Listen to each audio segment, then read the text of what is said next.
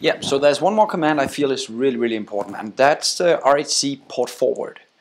So what I want to do this lesson is I'm going to try and show you how we can actually access the database on OpenShift.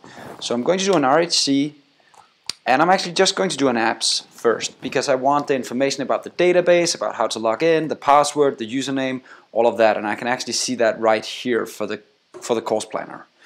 So that was the first step. The next I'll do is I'll write RHC port-forward and then the name of my application, course planner. Press enter. Now it'll actually open up a port on the OpenShift account so I can connect directly from my localhost to that port. Notice that it's trying a few times in my case, and it actually found a port now right here called 41836. You can see the other ports as well for Node if you wanted to access that directly. I'm just going to focus on the Mongo database in this lesson.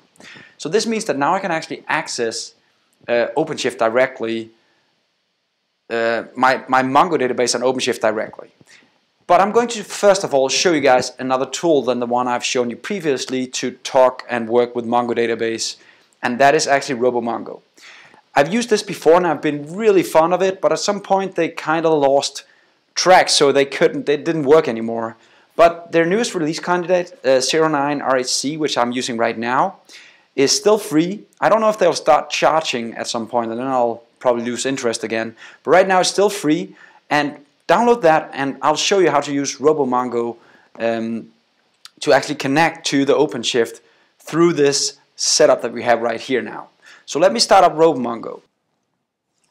So this is RoboMongo, and of course you need to install it if you haven't already, but this is the basic setup of RoboMongo. So you should see something like this, and if you don't have a pop-up window right here, you can press the small computers here to make your first connection.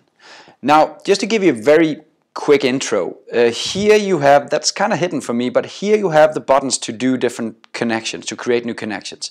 So we'll do a create here, and if you just do it like this, don't change anything, you'll get the default connection. Let me just save that. And if I double click this guy, I actually have a connection directly to my local Mongo database. That's all you have to do. So that's why I like this tool so much. It's very easy to get going with your local setup. We want more. We want to connect to the OpenShift server. So I'm going to make another connection here. I'm going to call it OpenShift Production. It's just a name. It's just for me to actually get some kind of name for my OpenShift setup. Then I'm going to add localhost still. It's still localhost. I'm not going to write OpenShift anywhere, and that's because the port forward actually aligned this localhost for me right out of the box. So all I need to change is actually the port. So I'll change the name of the port here to this guy instead. 41836 in my case. Yours will of course be different probably. The next step I need to do is authenticate. So I need to perform authentication, and the first thing it needs to know is the name of the database. Where do I find that?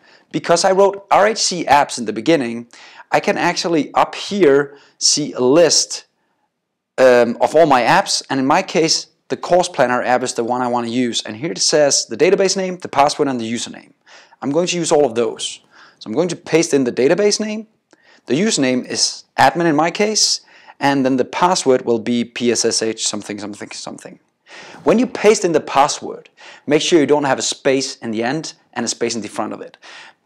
It happens that when you copy-paste stuff that you end up with spaces. Just make sure they're not there.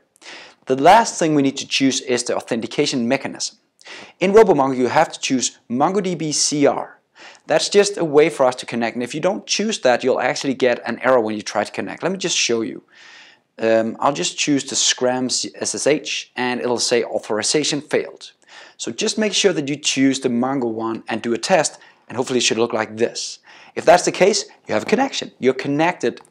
Sorry, you have a connection set up to actually connect to your Mongo database. So let's save it, double click it, and now guess what? I'm actually on my actual Mongo database right here. So let's try and open the collections and open the user. I'll view the documents, and I have a few different views here. We'll play around with those for the next lesson. Right now I'll just do edit document. I right click my document, say edit document, and here I'll just change the name to Lars Juhl Bilde. I'll save it, just to show we have a connection to the live environment, I'll go to my live environment right here. I'll do a refresh and notice the change here from Lars Bilde to actually Lars Julbilde.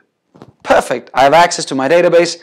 I can start manipulating the data on my live environment, and we'll do that in the next lesson. So see you next time.